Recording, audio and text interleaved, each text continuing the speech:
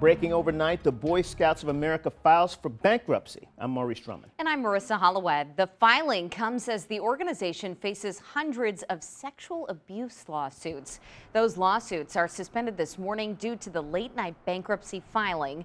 The organization says it believes more than 12,000 children may have been abused over the course of 72 years. According to the filing, the Boy Scouts has $50,000 or less in assets, but liabilities between $100 million and $500 million.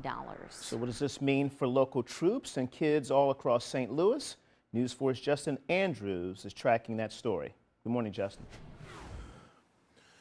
Yeah, good morning. Although there are so many chapters with this bankruptcy book, I can tell you this morning that the programs with the local Boy Scout chapters will go on. That's according to a statement from Boy Scouts. Here's the rest of that statement. You should see on your screen here. Quote, scouting programs will continue throughout this process and for many years to come. It goes on to say local councils are not filing for bankruptcy because they are legally separate and distinct organizations. End quote.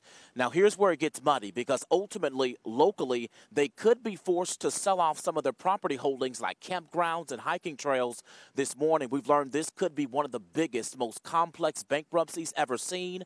And you might be asking why. Well, that's due to the organization's 50-state presence and its ties to churches and civic groups. To give you an idea of the unusual complexity with this, court records expose this. Get this, nearly 8,000 suspected abusers and well over 12,000 victims. This is a very painful turn for an organization that many say has been a pillar and really helping shape the lives of young people. We are live in the Central West End this morning. I'm Justin Andrews, News 4. Some disturbing information. Thank you, Justin.